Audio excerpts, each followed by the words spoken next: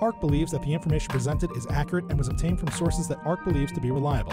However, ARC does not guarantee the accuracy or completeness of any information, and such information may be subject to change without notice from ARC. Historical results are not indications of future results. Certain of the statements contained in this podcast may be statements of future expectations and other forward-looking statements that are based on ARC's current views and assumptions, and involve known and unknown risks and uncertainties that could cause actual results, performance, or events to differ materially from those expressed or implied in such statements. Welcome, Harry, Sloan, and Eli Baker to the For Your Innovation podcast. Why don't you take a second to introduce yourselves and introduce Eagle Equity Partners? How did you get into the SPAC business? Okay, hi, Brett. How did we get in the SPAC business? I was running MGM Studios in 2010, and Jeff Sagansky, longtime friend, calls me up and says, "Hey, there's this new device on Wall Street where you can raise money on your good looks in a public company, and then buy something." And I was in the middle of a company controlled by private equity, which wasn't a lot of fun. Wanted to at some point, get involved with another company.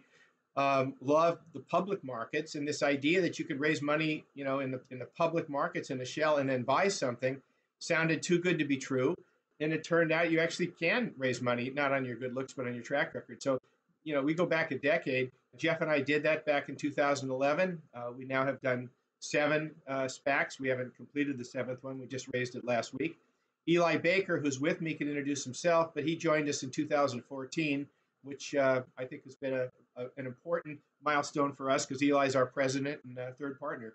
I like to tell this one story that I've told before, which is that I knew Jeff for a long time, Harry for less.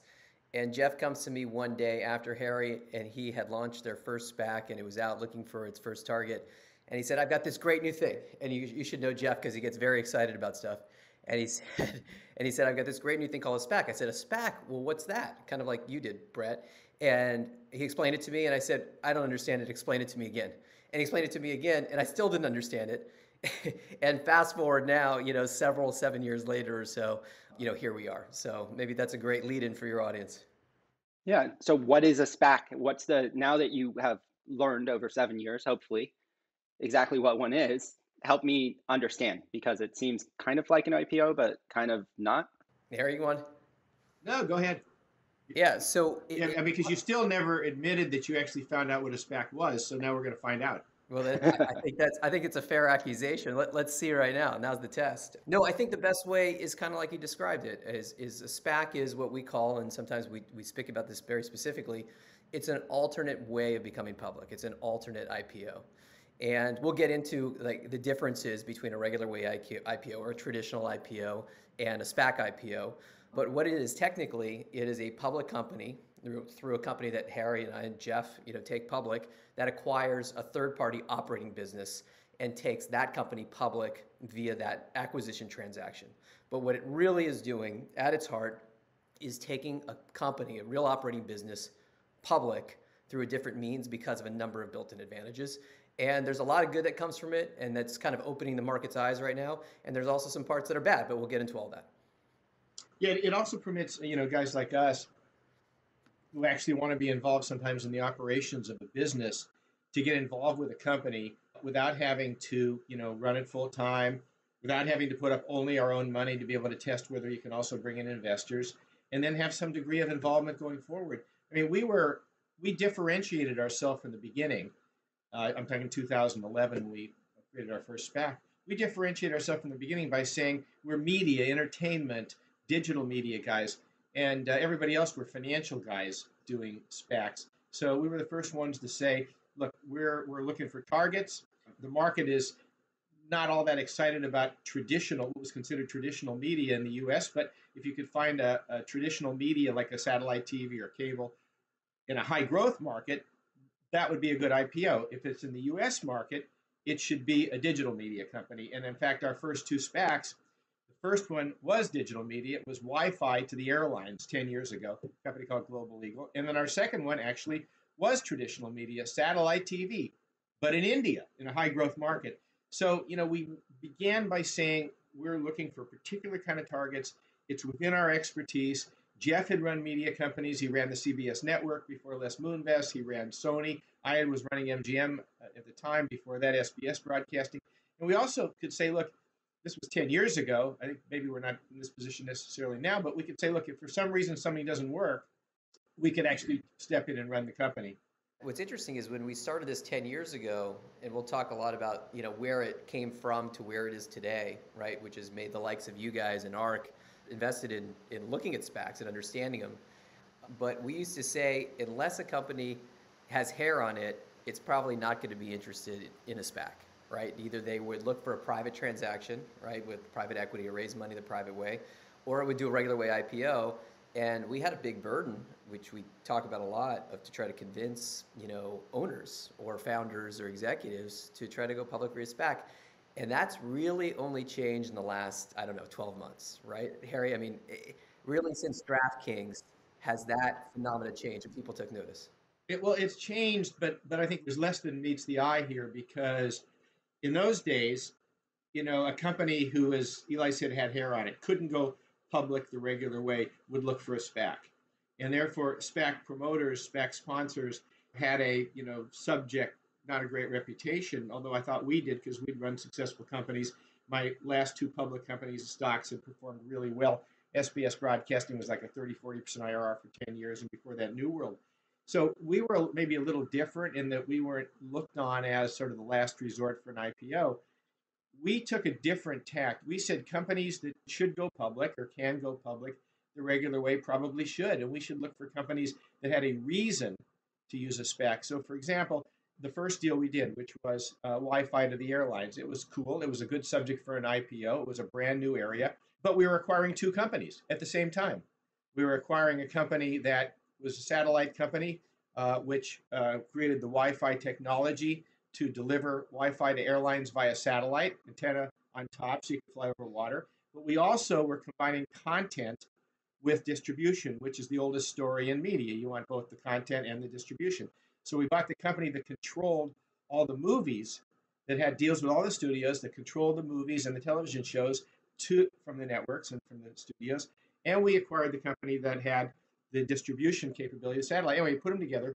You cannot do a regular way IPO with two companies. You can't take two companies public at the same time, because in order to do that, you'd have to have consolidated financials, and that the investors want to see synergies. They're skeptical, so you have to show some operating. Anyway, you can't take two companies public at the same time. With a SPAC, because a SPAC already is public, you're simply acquiring two companies. It's a merger. And that's what happened with DraftKings, by the way. DraftKings couldn't go public the regular way because DraftKings' strategy was to merge with their tech supplier, SPTech.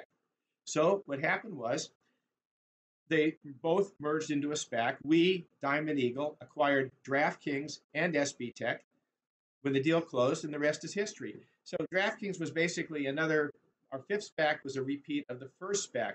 But that's why the Global Eagle company had to use a SPAC. The second one, satellite TV in India, and I'll wrap this up really quickly, satellite TV runs negative cash flow for a long, long, long time, as you guys know. So they had $500 million of debt they needed to pay down. In the Indian market, the liquidity wasn't such that they could raise more than 100. So they had to be in the U.S. market, but nobody knew them in the U.S. market. Whereas Jeff and I were successful media guys, we got in front of this thing, and we had a $325 million SPAC. We were able to take an Indian satellite TV company public in the U.S. through a SPAC, couldn't have gone regular way. So in those days, it was clear to us that we were only going to do SPACs with companies that couldn't or shouldn't go regular way. But now things seem to have changed. Yeah, this is where I disagree with what you're seeing right now. What you're seeing right now is 70%, and I think it's even getting higher. We were talking to NASDAQ the other day, and we said we heard 50% of the IPOs this year were SPACs. No, 70% and going higher. So the view out there is there's no difference. That a SPAC is an absolute superior way. It's faster. You can give longer term projections. You can have private meetings. It's just clearly better. We're contrarian on that. We do not think that every regular way IPO deal is better off going SPAC. Why is this happening now? I mean, you were in kind of like a esoteric corner of the capital markets for a little while, and special purpose acquisition companies existed before you existed, right? And suddenly 70% of IPOs are SPACs. what is the catalyzing event that led to all this, or is it just kind of the contingent path of history? I think there are two things. The first is I think in a previous conversation I said this idea that the concept is, let's take all the IPOs out there and say that SPACs are 70% of the IPOs is really an incorrect comparison, right? SPACs, when they're IPO'd, like when Harry and I just raised our last SPAC, which is, Soaring Eagle, that's just the IPO. We have not found a target business. We don't have an operating business. The real comparison between regular way IPOs and the SPAC version of an IPO is really it was when they close a business combination. It's, for example, when we closed DraftKings in 2020, when we closed Skillz in 2020. That's the comparison of the total amount of public offerings of new public companies. So that's one thing that the market, and I think a lot of publications pick up quickly, is they say, oh my God, all these IPOs are all the same. Well, it's not, right? SPACs are just raised funds looking for that deal. So that's number one. What changed, right, in 2020, the last 12 months, I think? Because I think it really happened with DraftKings, with Virgin Galactic. And I think that there's kind of a bigger trend out there too that's even beyond SPACs. And I think SPACs are just the conduit for companies going public earlier. Because I think what's been happening is the most attractive place to invest for the last 10 years are these late stage, especially tech companies, but these companies that have stayed private longer and longer than they ever had in the past, and the fact that there's less opportunities to invest in the public markets than there ever were. I think the actual listings, around 50% of total public listings on NASDAQ, NYSE than there were, I think, 10 years ago. And I think investors have been kind of starved, frankly, for those opportunities to invest in those companies because those companies have been domain of the private equity guys, the venture guys, the late stage guys. And I think after a couple of examples like DraftKings, like Virgin Galactic, and a handful of others, I think it woke the market up to opportunities to take those companies public at an earlier stage than they otherwise would because of some of the built-in advantages, especially the likes of giving forward-going projections. That's really what's changed here. There's a lot to unpack here. I just want to, so that our audience has a good bearings here. Can we dig into the basic components of taking, going IPO via a SPAC? We talked about kind of the initial IPO proceeds getting raised, and then you have the period where you go out and search companies, and then there's the PIPE and de-SPACing. Can you kind of just walk us through what each of those are, and what does it mean to actually become public via SPAC? Sure. So I think you have it mostly right. So let's take it step by step. So at the first stage, it's the sponsor. So in our case, that's Harry, myself, and Jeff.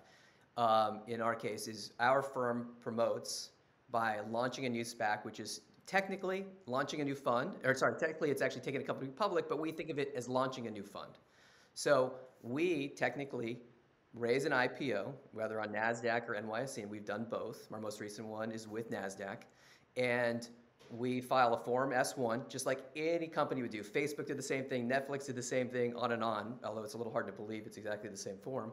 And that we launched that IPO. We literally go, although not right now, but typically we've gone on a roadshow in Midtown Manhattan where there's a black car that drives the three of us around, and we sit in front of investors and tell them what we're going to invest in or what our thesis might be. And we raise the money that way. Then they put in for their indications, just like in a regular way IPO. And we decide to raise however much money we think that we should raise, whether it's 300 million, 500 million, or well over $1 billion, which is our latest offering. Once we close that process, we're publicly traded, right? Which in a SPAC is comprised of units, right? And which is comprised of shares and warrants. And we have a 24-month period, with a couple of exceptions, 24-month period to go and start part two, which is finding that business combination target, right? Finding that operating business that we think will make a great public company. And so that requires a lot of work from the sponsor. That's really where the magic is, which is we are leveraging our connections. We're leveraging our board members' connections if we have a strong board, which we like to think that we do. And we like to leverage, obviously, our relationships with our bankers. Goldman Sachs has been our banker on this last transaction. We've been partners with Morgan Stanley and Bank of America, on and on and on. And we try to find the best possible company in a shorter period of time because, don't forget, we are effectively holding money from public investors, most of them institutional, who have a time value of money attached to it. They want us to come back with the best possible deal as quickly as we can, and that's our job, right? That's our role and responsibility for them. Once we do find that company, right? Harry, Jeff, and I, we have a sponsor then negotiates, a deal, basically formulating mostly around valuation, although there's other key parts of the transaction too, including, as you mentioned before, Elon, is how the pipe might fit into this. And we negotiate that framework, and then we bring that to the market in two different pieces. And I'll let Harry talk a little about the pipe process because that's an evolving thing and more specific. But we bring that to the market through eventually what's a Form S4, which is acquisition of one company of another, but really is an IPO because we're more or less an empty shell, right? The SPAC is, and the real operating business that investors want to look at is the operating company, is the target business. And once we do bring that to market and we announce the transaction, then investors get the opportunity, before the SEC has completely cleared us, to invest in the pro forma, the going forward public company, right? So let's take DraftKings as an example. We announced the merger of DraftKings and SB Tech and Diamond Eagle, right, all at once. And investors, if they like that opportunity, they get to invest in that company by buying our stock, which in that case was Diamond Eagle, which trades as a proxy for the deal once it gets through the SEC process and it's completely closed. And once we get through that SEC process, we have a redemption date, which we can talk about a little bit, which is a technical issue, and a shareholder vote, right, which I think any large M&A transaction would have. And then it becomes a standalone business as if it was a regular way IPO, and DraftKings or Skillz just goes on its way and performs in the public markets. And that's more or less how it works. All right, talk about the pipe, Harry. Okay, and then I'll circle back to a couple of Eli's points. The pipe has become, the replacement of what used to be the roadshow on a regular way IPO. The pipe is the process where two things happen. One is you find out what the investors really think of the deal and what they really think of the valuation, because the investors in the SPAC are just sitting there with a free option. Deal's been announced. They can watch, how it trades. And if it trades up, then they think it's a good deal, and maybe they stay in and take the stock because they can redeem, but they redeem at $10. They don't make any money. The pipe has actually had a very positive effect. The pipe is the way that you go out to investors who sign a confidentiality agreement before you announce the deal. Because when you announce the deal, you want to have the pipe investors in place.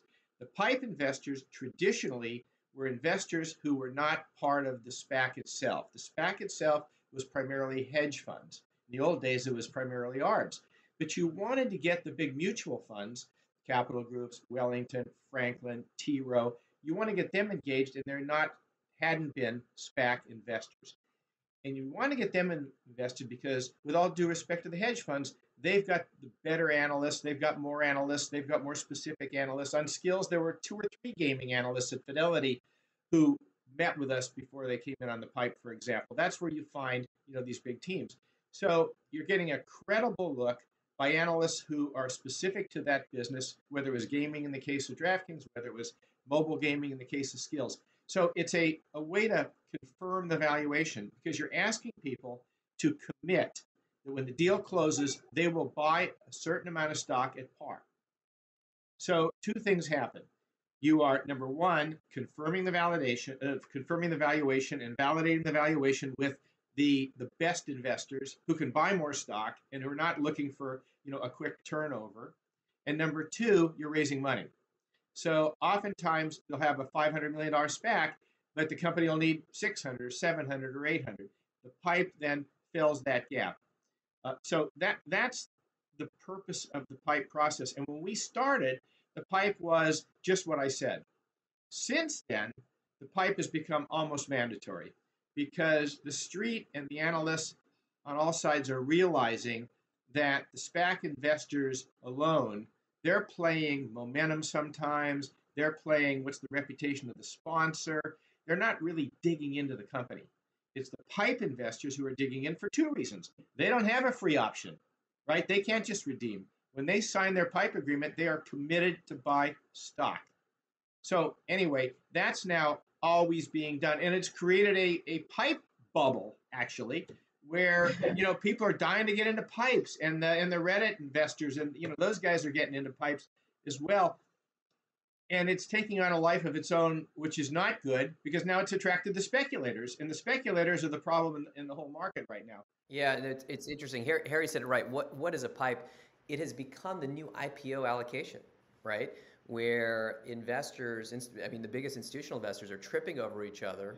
And I'm sure you've recognized a little bit of the same, at ARK, where they are trying as hard as they can to be in that position to be able to get their allocation, especially if there's higher and higher quality deals, that are coming through the process. And so when Harry mentions this SPAC bubble, what I think he really means is that there is now, just like in a really high IPO, investors are climbing over themselves to get it. And so people are over allocating and indicating for huge amounts because of the scarcity value, because there may not be that much pipe to go around. What's the typical lockup period? Or is that negotiable? I remember it's pretty long, but for who? For pipe investors. There's no lockup. One of the advantages of the pipe is it's freely tradable. So these guys will commit to buy, pipe shares at 10. The stock will trade up. The first time we ever saw pipe investors having committed to buy stock at a higher price was on Churchill 4, which was Lucid. Based on crazy speculation, without even a deal being announced, the stock was trading at 50 or 60 when it should have been 11, as all SPACs should probably trade. But on the speculation, the craziness about Lucid deal, it was trading up at 60. So the idea of selling pipe at 10, they actually sold the pipe at 15. But there is no lockup on the pipe. And that's got to be one of the concerns. When the game was being played straight with pipe, when pipe was there for the big mutual fund investors who don't invest in SPACs because it's either not in their charter or for whatever reason, and a way to get them in, and a way to get 2 or 3 serious analysts at Capital Group or T. Rowe or Fidelity or somewhere to look at the product, which, by the way, one of the advantages we have is we have these relationships with the analysts, and that matters to us, the buy-side analysts, and with guys like you, for example. The one important difference in a pipe, and right, this is technical but really important, is that like I said in the beginning, is that once you announce a transaction, the SPAC stock becomes a proxy for the deal, right? Investors like it. It's going to go up from $10 because that's the price at which you transact. If they don't, it's going to stay at $10 because that's the cash, that a SPAC sponsor has in trust. But a pipe, when you get that commitment, right? This is why usually it had been like the T. Rows and the Fidelities and the Capital Groups are the ones who are entering in it. It's a 3-month kind of illiquid, so it's not a lockup, but it's an illiquid commitment. They don't have to fund it right away, but they're signing a contract to say that they're going to fund at the close of the transaction. So typically, only really fundamental guys would be taking that 3-month illiquid market risk. Big market risk. I mean, what if you had a situation like March where the whole market dropped 30 or 40%, which was the case in the DraftKings pipe? We announced the DraftKings pipe in December of 19, and that was a perfect pipe. It had Capital Group, it had Wellington, it had Fidelity. Sorry, it didn't have Fidelity. It had Franklin Fund, it had Bain, it had people that are not SPAC investors, but people who gave it credibility. And I think one of the reasons the stock traded up to 11, 12, 13 in December of 19 was the quality of the pipe investors. But those pipe investors sat on, I think our pipe was 300 million of commitments from December until we closed mid-April. Guess what happened in March, right? The market dropped 25, 30%, looked like it was maybe headed for 50%. And by the way, not one of those guys called us to try to get out of the pipe, which obviously was a good thing. But with DraftKings, it got held up because the SEC was wondering, here's a company whose business is betting on sports, and sports were all shut down. The SEC itself was basically shut down, working out of their house. It was a very, very rough time. So I do have some sympathy, Yulong, to sort of go all the way back with people who do sign up on these pipe commitments, why they may be entitled to instant liquidity. Just like framing the way in which the market is working, it kind of seems as if the SPAC sponsors are basically gig economy IPO bankers for the investment banks, right? Yeah. Like this is the Uber of IPOing, right? And you are the Uber drivers driving around with your money. You need to find a company that you're going to IPO, and so it's like you have taken the IPO franchises and split them into however many different SPAC sponsors there are, who are all running around trying to put together deals. Well, look, the analogy I used that the pipe, which is part of SPAC world, is the roadshow. That is what used to be the roadshow. Okay. Now, it's worse than that, though, because with Uber, you don't pay until you've actually had the ride. Your example, we are paying 2% up front to the banks for raising, in our case, $1.75 billion, in many cases, $500 million. I mean, those are real fees. So it's a bit of an AUM game for the SPAC sponsors, but it's also a volume game for the banks to see how much SPAC money they can get involved with, because that will maybe determine where they're going to stand in the league tables, not on SPAC, but on IPO itself, because the IPOs are going to come to the SPAC. So yeah, it's it's an Uber driver, but you're paying 2% before he gets there. And Brent, I got to commend you, because that is the first time I've heard the Uber analogy to the SPAC world. So that's pretty creative. But I know we're going to get to this at some point. But I was just thinking about your analogy, because first time I heard it, which is that, I mean, if the SPAC market is this Uber analogy, I guess you got to think about what's really important, and you got to think about who's driving you, right? And I don't know about you, but I've had some pretty lousy Uber drivers. And so you got to be careful who you're letting drive the car. Use Tesla. Anyway, Brett, you're actually getting close to something that, which is, this is becoming an AUM game, right? And that's not good. I'll tell you why. When we announced the Skillz deal, which is our next SPAC deal after DraftKings, in September of last year, okay, the stock traded up right away on the announcement. And most SPAC sponsors in that case think, okay, deal's been announced, let's move on. We view that as the first inning. So after because we think there's so much more to do to try to do a good job on the SPAC you just announced. But pretty much everyone else then raises SPAC number 2, 3, 4, 5. As soon as, with all due respect, Chamath, announces a deal, he raises 3 more. Michael Klein, as soon as he announces $1 billion, raises a $2 billion, 3 of them, 4 of them. More power to them. They're making money for their investors, and that's fine to just raise that IUM and get as much as you can. And maybe it's being pushed by the banks as much as those SPAC players. But we see it differently. We want to know what happened to try and do a good job on the deal you just announced. And we think that's where the work begins. Because going back to one of the other themes, we want to take public companies that shouldn't obviously go regular way IPO. And for us, those are new companies. Those are companies that don't have a comps. There was no comp for DraftKings. It was the only pure play sports betting in the US, period. No comps. So it takes time and it takes meetings. And yet you have a story to sell. And you have a story to sell about how fast are 50 different states going to adopt sports betting. You need time. You need meetings. You need confidentiality. Same thing with Skillz. Skillz, no one ever heard of that name. It wasn't a brand name. It's not a consumer name. We had to have 150 investor meetings. We had to deal with them to help them put together a board, because it was only private venture guys on the board. They needed a public board. We had to meet with many analysts. We got to know you guys. There's a lot of work to do.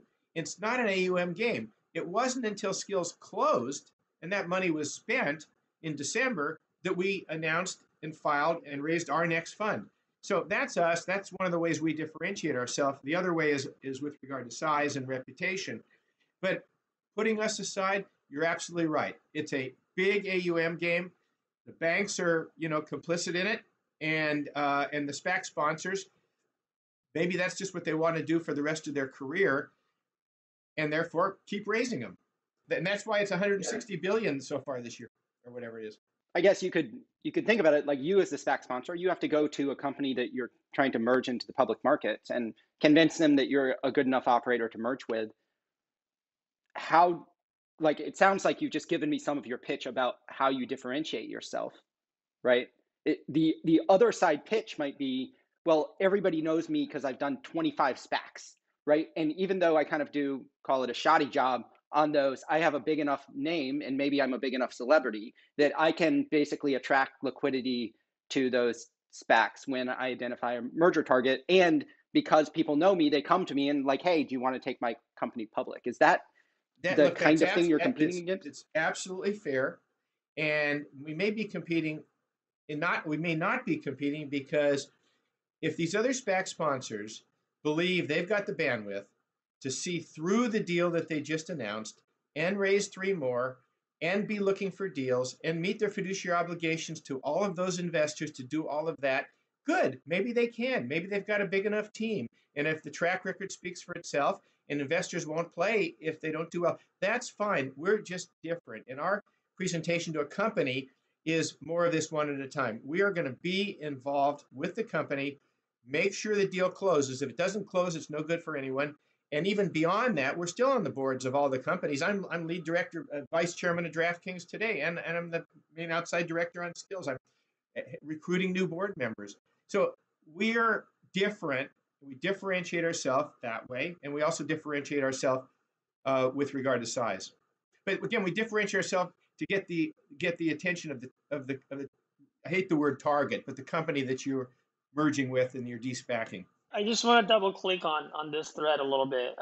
So maybe walk us through, just so that our audience has an idea. After you raise that initial SPAC, what kind of work do you go through? How many companies do you meet with? How long did it take you for those your prior DraftKings, Skillz, and your prior SPACs? How long did it take to find a target, right? And what kind of work do you actually do in terms of diligence on these operating companies so that you get comfortable with it? Well, we also think this is another area of differentiation. And by the way, the differentiation wasn't so important when there were 20 SPACs. Now there's 586 SPACs. Many of them are very good sponsors. Many of them have more expertise than we do in certain areas. So we do need to differentiate ourselves. And one of the ways is we've been around 11 years.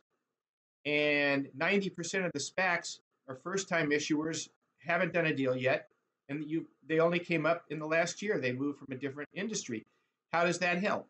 DraftKings is the most successful SPAC of all time. The stock is trading almost $70, $68 from 10 in the last year. And it hasn't been one of those stocks that's been 100 and then 20. And it's been a very steady, good stock. You could argue it's the most successful SPAC, may have even started the SPAC bubble if there is one.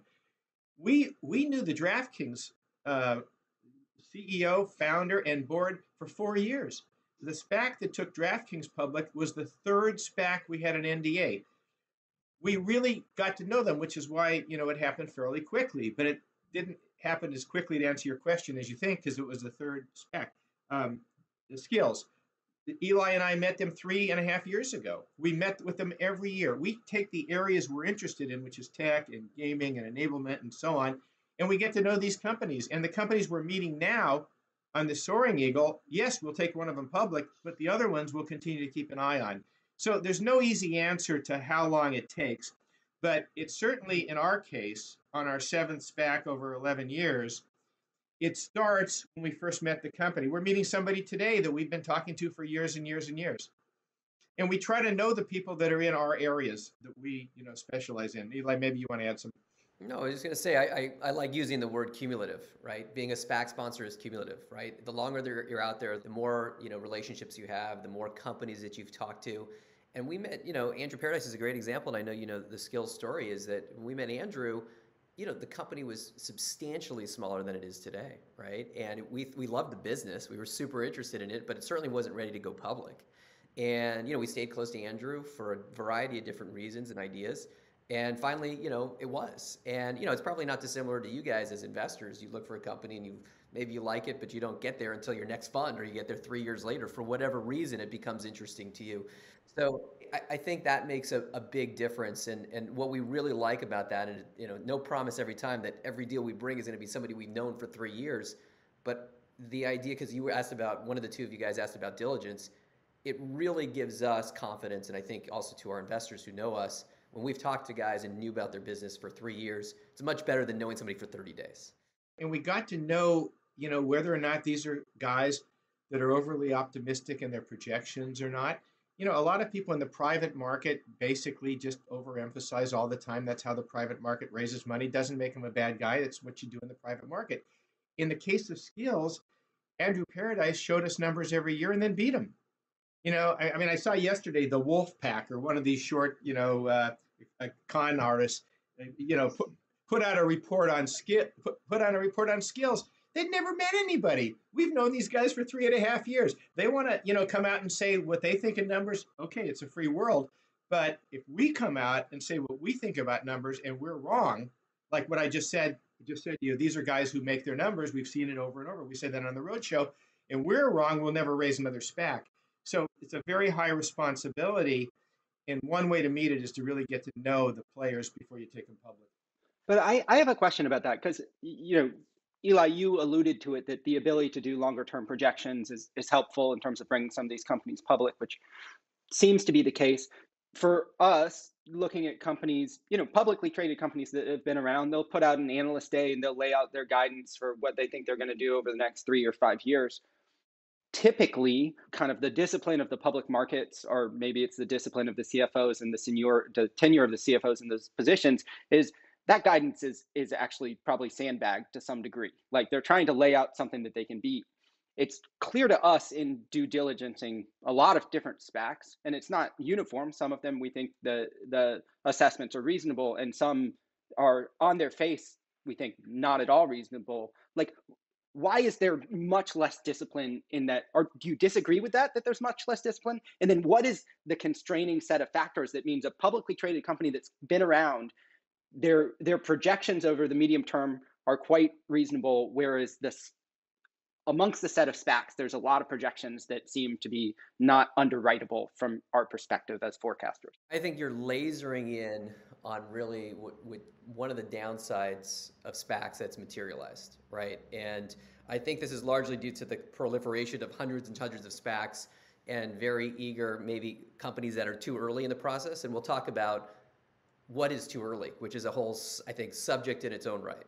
And a big part of what's going on right now is that I think that matters a lot, and that's one of the danger areas for investors. And by the way, for SPAC sponsors too, which is, for a regular way IPO, they are very limited in putting out forward guidance or forward projections, right? Which is one of the big advantages of why SPACs are appealing to these kind of later stage but not fully mature companies, right? So they have the ability to tell that story, to give the hope and the promise story to investors, which investors want to hear and they like to look at. And by the way, the private market guys get to hear that all the time. The problem is once you're public, you got to live with it. You got to earn it. You got to hit your numbers, and you can't screw up. And if you miss it, you're in the penalty box. And go back to what I said about no comps.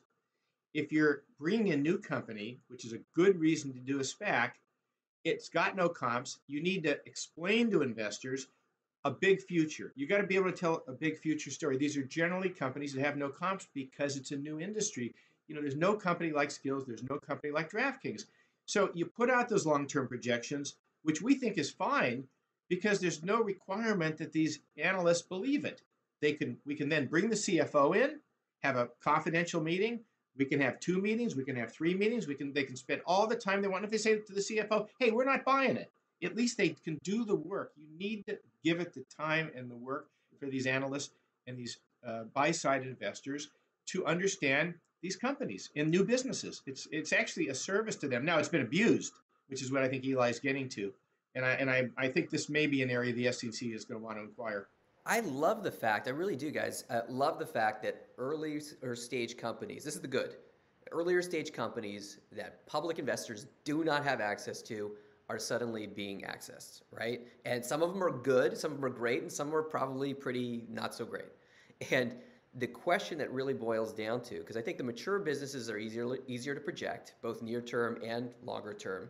The problem is, where's the line of what's too early, right? I don't think it's too early to have a pre-earnings, maybe pre-EBITDA company, right? Facebook was that, and Amazon was that for years and years until they weren't, right? But pre-revenue companies?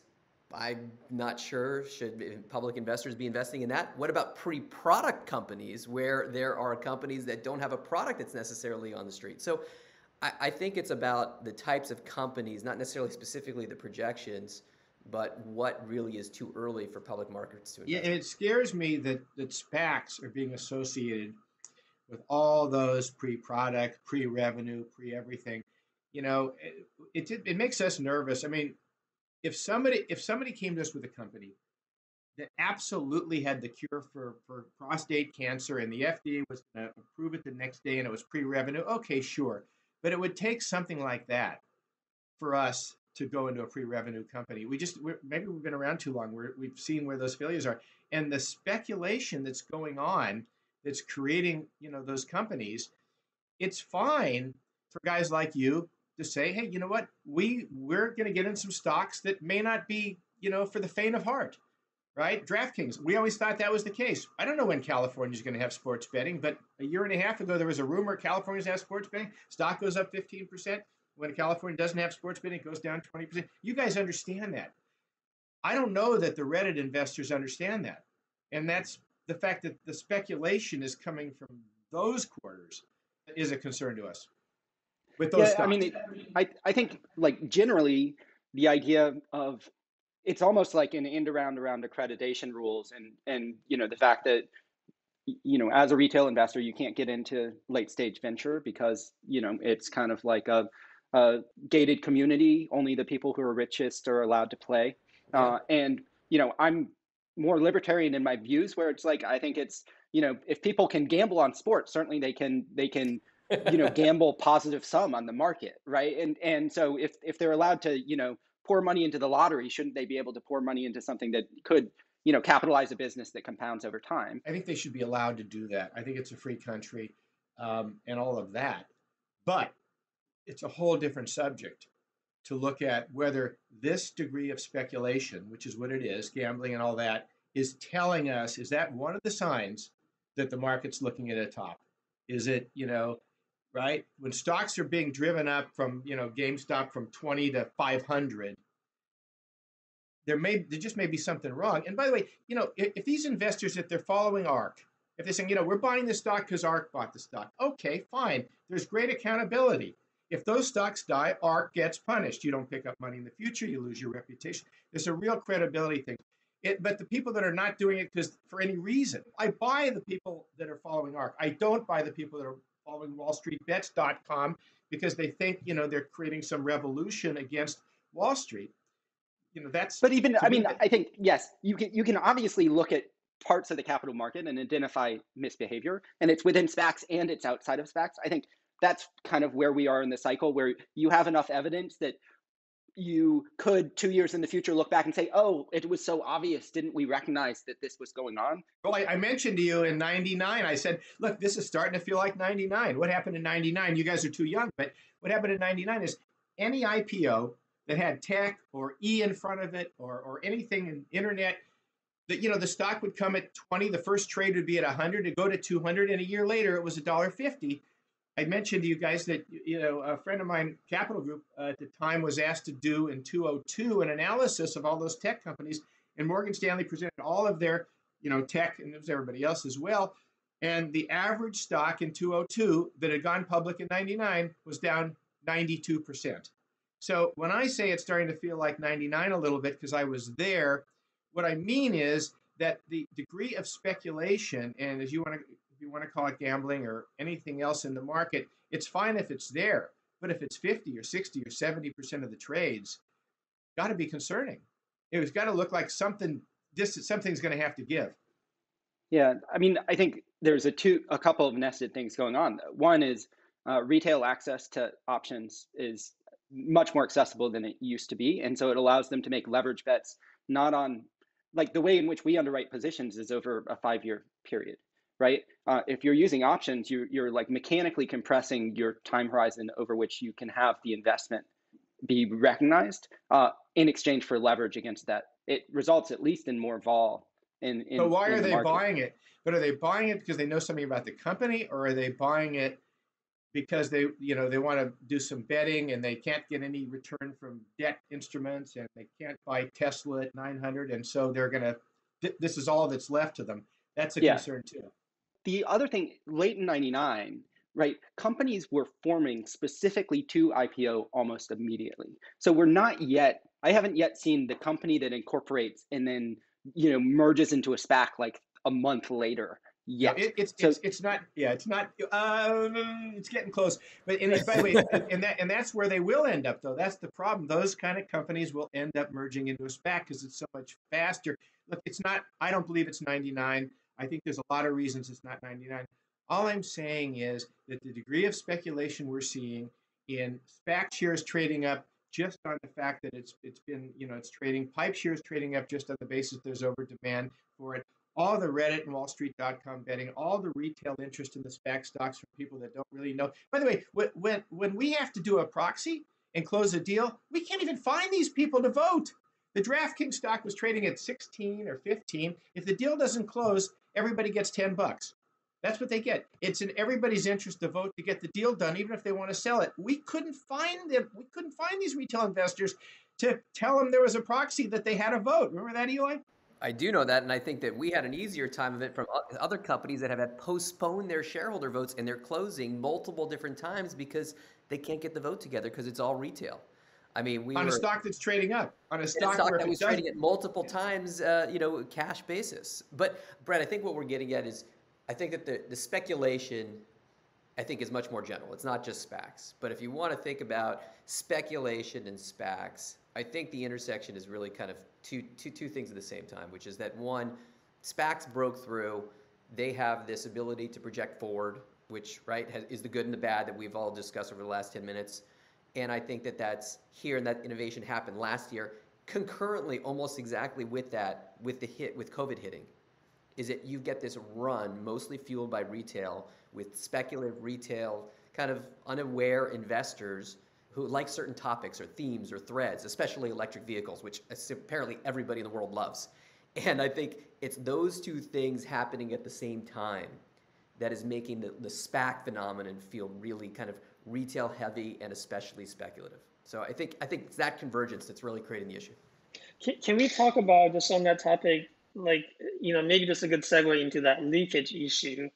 How did this all happen, right? Who is leaking this? How did it originate? And maybe we can talk about Churchill as a more extreme example, what happened there. What's you guys' view on that? And should it happen? Should it not? It's terrible. I would like to use the F word. It's effing terrible. That it's no good for anybody, and it's no good. It was no good for Michael Klein. I was just waiting for Lucid Motors when Klein's stock, when Churchill was trading at 20, 30, 40, 50, to say, gosh, the market thinks we're worth 5 times as much. So whatever deal or handshake we have, we don't have a deal, because if there was a deal, it would have to be announced. We want a higher deal. How could that be good for Michael Klein? They ended up having to, raise the price of the pipe. And the thing has come down to earth. But, like GameStop or like AMC that are trading at some crazy number, having the Churchill SPAC trading at a crazy number, it can't be good for anybody. Now, the SEC for sure is going to look into these leaks. And this is the one real advantage that Regular Way has against SPAC that needs to be fixed. And that is that if you're out selling a pipe and it leaks out on a SPAC, people can actually buy a stock. Whereas, so what? Something leaks out on an IPO. There's nothing to buy. So that will be addressed and should be addressed. I'll tell you guys a little story from ourselves, is that this was in Flying Eagle, so our last SPAC is in approximately, summer, so last summer sometime, 2020, and I was doing a panel on Bloomberg, I think it was, with NASDAQ representative, Goldman Sachs, et cetera, and it was a panel on SPACs, and I don't even remember the specific topic, and I think that there was a couple thousand participants. Right, and this is all, by the way, it's all virtual, it's all on Zoom. So I'm sitting in my little temporary office because I'm not going to my real office, and they left on the chat box on Zoom, thinking like there wasn't going to be a lot of chat going on. During this panel, there was apparently hundreds of live chats going to the moderator and to me, all asking about a rumor that was out there on us acquiring a company that we didn't even acquire, and it was so overwhelming to the moderator because they weren't asking technical questions. They didn't want to know anything. All they wanted to know was the rumor true that we were going to acquire this company. And finally, the moderator, who works for IPO Edge, finally said, all right, Eli, I've had enough. They're making me nuts. There's a rumor out there. Do you care to comment on that rumor? And I think I said something to the effect that, of course, that's why I'm this panel, to just go and announce our next transaction and confirm the rumor. But that's what's going on. And by the way, that was last summer. Fast forward to now, like Harry said, the rumors are much bigger. It's on Reddit. It's on, who knows if it's on Instagram. I don't know where they are, but there's so much fuel to that, in a way like GameStop, not dissimilar to GameStop. And that is a bad thing, and the SEC is going to have to focus on that. And they should. So the SEC clearly will focus on basically material non-public information leaking out of the pipe presentations and affecting the price of the stocks. What other areas do you think that the SEC will or should be looking at in terms of kind of problems with SPACs and the way that they're set up? The area that I'm afraid they're going to have to look at which actually has a good purpose to it, is the longer term projections, the liability that you have for making longer term projections during the SPAC process versus the IPO process. It's great that growth companies can get a valuation that brings them into the public markets based on the company telling you what they think about the business at maturity. In the DraftKings Roadshow, there was no other way for us to do it but to show our view of how long it would take for 40 or 50 or 60% of the country to have sports betting. That would tell you how the stock's going to perform. You guys have done that work. And guidance from the company is really important because we've got people in every single state, and we can tell you nothing's going to happen in Texas till 23. So if you put Texas in, you're making a mistake. Well, being able to do that long-term model was absolutely necessary to getting DraftKings public. The same thing for companies that don't have comps. The more you can do, and again, as I said, I think it's fine because not only do you get to show the long-term projections, but you can bring the CFO in and he can justify it. And if the investor says, this guy's full of shit, don't buy the stock. It's a good process. But that is definitely a process that the SEC will want to look at. And whether or not they, change the rules, although there may be legal issues, permitting a little more leeway within the public companies and the regular way IPO. I don't know how they're going to deal with it, but I hope they don't throw the baby out with the bathwater because there have been a lot of terrific stocks where this has been a benefit. Yeah, I will say, having looked at a number of investor decks from SPACs and then crossed back to the S4 that has the underlying, the real financial health of the business, there is some dressing up of the information, particularly the historical information, that feels offsides to me to some degree. And so that shouldn't be. Yeah. The projections being presented, if you actually get the full time series of the projection as it's presented, requires a lot more explanation than on its face is being provided for why they're making the projection, is one way to put it. Yeah, just a deck. Yeah, if all you're looking at is a deck, yeah. Well, that's why it's important. I mean, this goes back to the leaks, right? And the rumors is that for particularly, unsophisticated non-institutional investors, right? They shouldn't have access, or they shouldn't know, or they shouldn't buy a stock based on, even if they have the deck by itself, they should have the deck plus that S4 that has a more fulsome disclosure. And so they had enough information. Now, I don't know whether or not retail investors are going to go and read that 700-page document that obviously you do, Brett, and I'm suspecting not, but at least that the availability of information, is there. And so it goes back to the leak thing. You shouldn't be just investing on a 10 to 15 to 20 page deck. That's absurd, right? The key is, especially you want to protect investors, as does the SEC, as do we, that you should have, the whole package in front of you. So I think it's really important. Look, the question you asked is, what's the SEC going to look into? We were editorializing. We were trying to, justify why it exists and why, at least in the two we've done, DraftKings and Skillz, it made sense. It doesn't always make sense. And it certainly, could be an issue for retail investors and for, these blogs that just look at a page from the, from the deck and put that out. But I mean, wouldn't you agree that it is an area that the SEC will want to look at? It seems likely. For us, it's like part of our due diligence. It's almost like I don't trust the companies to make the projections anyway over the medium term, because I think we have a better read on where technology is going sometimes. And so then for the mechanics of how they're operating the business, it's important. We have extremely aggressive electric vehicle projections relative to others. And then tying those back to some of the investor projections presented by EV SPACs, they actually are offsides relative to our expectations for the market as a whole and profitability of the market as a whole. And so it's, in some ways, if I believe that it were a good faith effort, then it could be useful material for me to underwrite and say, oh, this is what the business should be worth. I think there is so much spin being put on the ball. It's almost like, from our perspective, right, noise. So, and the good news, but the bad news, if it's only you, is you have access to the CFO. You guys, in the two cases we're aware of, you spent considerable time with the CFO going through what's behind all of those numbers, right? Which regular way IPO, you can't do that. Regular way IPO, they come in and they see on Tuesday, you get 45 minutes, and then you get back in that black car roadshow. And Thursday at 4 o'clock, you have to show your cards. You have to put in your order. So, again, you can look at all of that. You can meet with the CFO. You can be skeptical. You can tell them, look, we just think you're full of shit with your projections, and then you don't buy the stock. The retail investor may not have that advantage. So where is this all going to go? What's the 5 years from now? Are SPACs still going to be a thing? Is this going to be like, there's going to be, I don't know, 7,000 SPACs instead of 700? Or is this kind of like an epidemic of this part of the capital market? Look, Eli can go next. I've been doing all the talking. Yes, I do not think that SPACs are a bubble. I've seen bubbles. I think SPACs are for real. I think they make a lot of sense. I do think that some of the advantages that SPACs have that we've been discussing versus regular way, the gap will be closed to some extent. And some of the advantages that regular way has over SPACs, which we haven't got into much, SPACs may be able to close those gaps. I believe SPACs are here to stay. They have been. They've had better times and worse times, but they have been. I don't think it's a SPAC bubble. I think there's a concern that the whole market is getting toward the top, as I've mentioned to you, because of all the kinds of speculation. And all of these SPACs and the companies that are using SPACs to go public are maybe part of that bigger problem with too much speculation. So it's a symptom rather than, the disease in itself. But then, so are there going to be 7,000 SPACs? This is my question. No. Like there must be. Eli, what's your? How many? Remember, SPACs have 2 years.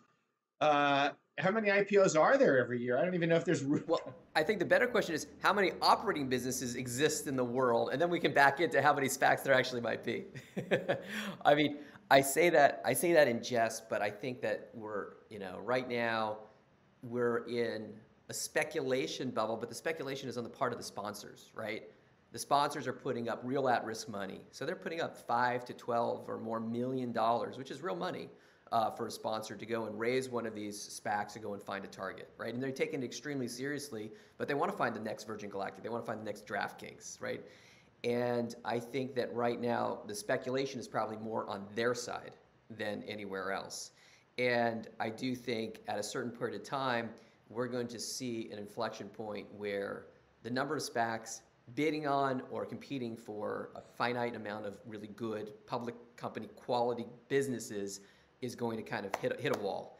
And I think that's going to start shaking out these new first-time sponsors from funding their first SPAC, because I think it's going to get tougher and tougher, and it's going to slow down. And so that curve that you were talking about, that's going to turn into 7,000 SPACs, is going to slow down. But the question is, what's going to happen to the 400 or 500 that are out there right now? I think Harry said earlier there's $150 billion worth of SPAC paper out there. And by the way, that's mostly okay. Like, what does it matter? The SPAC sponsors are the one taking risk, as long as the investors are not getting hurt. And right, so a SPAC sponsor may find a business, and what's the worst thing that could happen? They don't get a deal done. So what? The money goes back to investors. So that's why I agree with Harry that I don't think it's a bubble. I think that there's a lot of sponsors running around trying to find a big deal and do the next DraftKings, but that's okay so long as all the things we've talked about for the last hour, are protected from an investor standpoint. So keying on that for just a second, Brett. My prediction, to be more specific, because I see you wanted us to be a little more specific, is there won't be 7,000, there won't be 700, there won't even be the 586 there are now. I'll tell you why. There's not enough companies to take public. So what happens is, if a company is rumored to be interested in going public with a SPAC, there's a SPAC off. And most of these SPACs, of the 586, 584 of them are less than $1 billion. That's why we did the $1.7 billion. We want to differentiate ourselves. So most of them are 250 to 500. They can do the size deals that are being done, $1 to $5 billion valuations, and 10 of them will show up. And the 10 of them will show up to the board to propose it be their SPAC, are selected by a bank who does a SPAC off, where they look at 200 of them and they pick 10 to go pitch. Of the 10 that go pitch, probably 10 out of 10 are first timers, because of the 586, 540 of them are first timers. And if they don't get a deal done, they'll never get another SPAC. So what we like to say is they end up having to take down their pants, excuse my language, on their founder shares. And many times they do a deal like we did 2 or 3 SPACs ago, where we took 0 up front. Everything was an earnout.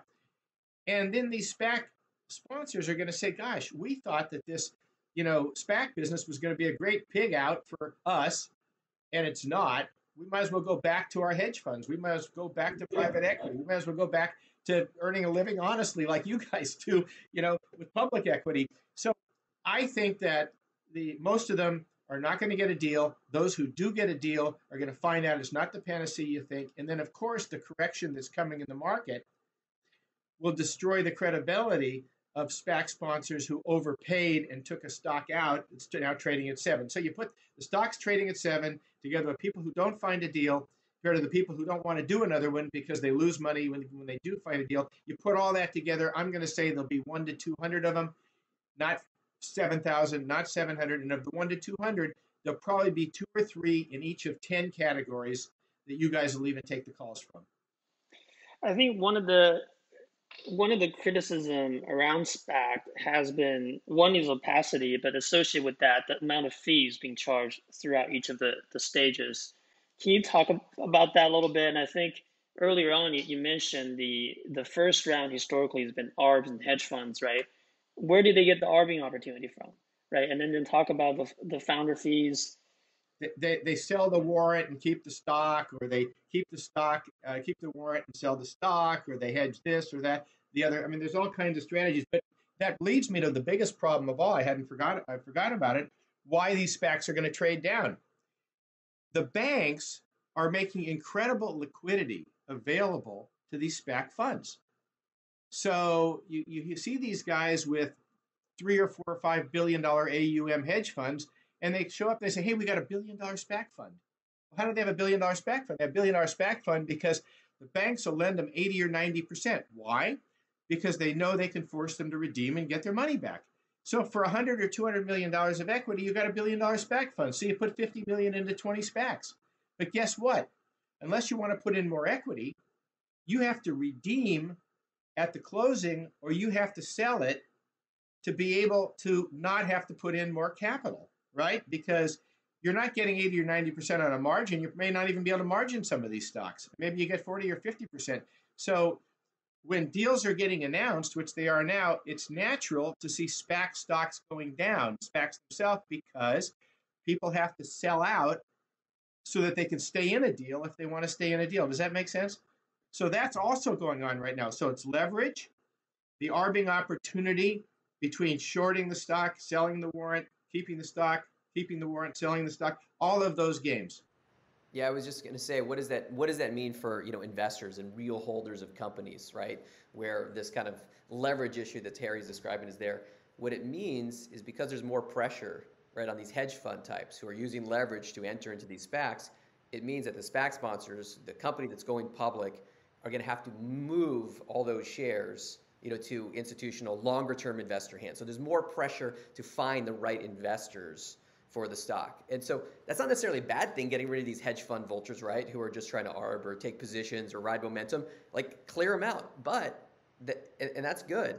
But the bad part is, or the pressure is, you've got to find the stock, you got to migrate that stock to the right hands, right? So that's another pressure on the process. See, Brett, we're giving you all the secrets because we know you don't play any of those games. Right?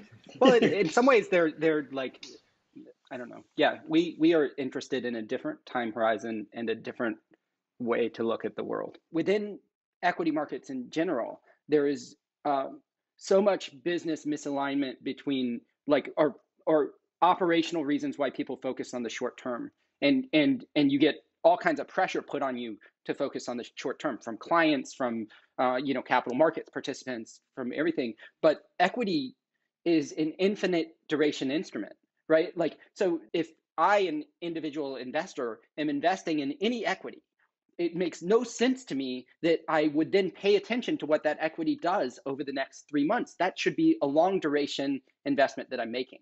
And so that's kind of like where we try to play the game, as opposed to we're going to try to maximize IRR over 3 months.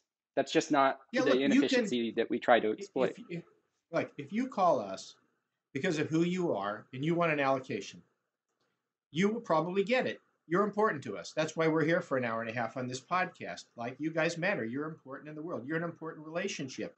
So you're probably going to get filled with SPAC stock, and there's going to be a warrant. And you can sell the warrant right away at a profit and keep the stock, or vice versa. it's available to be done. The SPAC actually is a good deal for the buyer. It gets complicated, though, when you're buying with this leverage, as I just mentioned, and it gets complicated when the retail investors come in and buy the SPAC, but they know nothing whatsoever about it. I think generally, like businesses do better with shareholders that are focused on the longer term. Like they are better managed when that's how they're managed. And a lot of the tech companies that have been successful have managed to do so by extracting themselves from the pressure that kind of operators can put on them to do something over the next 6 or 12 months. Yeah, the good ones wanted to have the long only funds who are in it for a long time be in their shareholder base. That is our job on every single SPAC. From the day we start raising the SPAC, we want to get the mix of ARBs, hedge fund versus long only guys in the SPAC to be the northern end of that. If all of it could be long only guys who think that way, we would sell the entire SPAC. They get filled. The hedge funds get filled next. And yeah, some ARBs get filled who we know are going to keep the warrant, sell the stock. Why? Because that permits mutual funds who aren't allowed to buy SPACs to be able to buy, once it's listed and traded. So that's our goal up front. And then once you take the company public, that's why we had to announce it. That's why we had 150 investor meetings on Skillz. We announced when we announced the deal, we said there was a pipe. The pipe had Fidelity, Neuberger, Franklin Fund, and Wellington. That's a good start in getting into long only hands. And then so people see that, and maybe that attracts T. Rowe, maybe that attracts Capital Group. That's the job. Maybe it attracts ARK. Obviously, these companies, these growth companies, want investors that are going to be long term because their stories are long term, and it can be a bumpy road. Yeah. Well, this has been like hugely educational, and really appreciate you all taking the time. And best of luck in your ongoing business as a gig economy IPO banker. I think you'll do great doing it. I think before we go, I have to. We have to make it clear that there's a SPAC out there with our name, but that is not affiliated with us at all.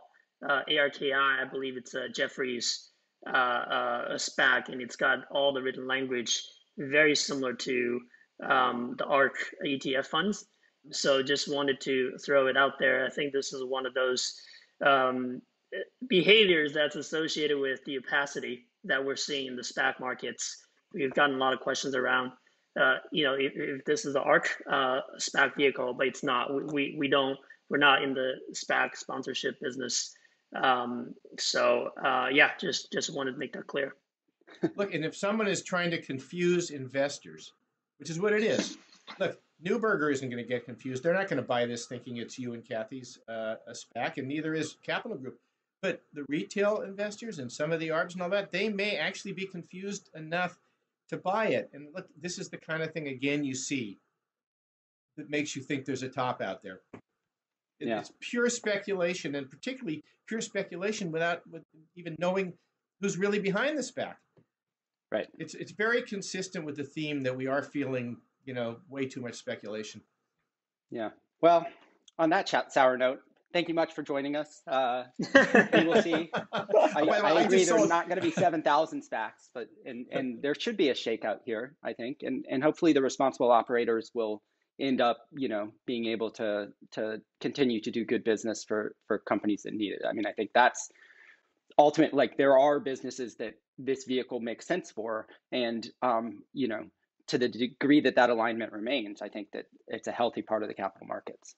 Look, and after we've pointed out all these speculative things and everything wrong with SPACs and all that, the pressure that we're now putting on ourselves to say, gosh, look at how much we know and look at how much we've learned and look at how smart we are.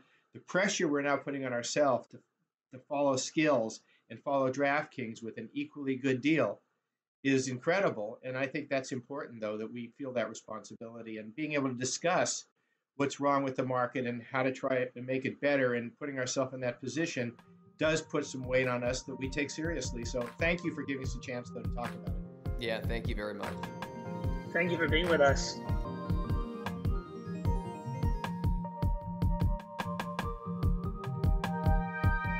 ARK believes that the information presented is accurate and was obtained from sources that ARK believes to be reliable. However, ARK does not guarantee the accuracy or completeness of any information, and such information may be subject to change without notice from ARK.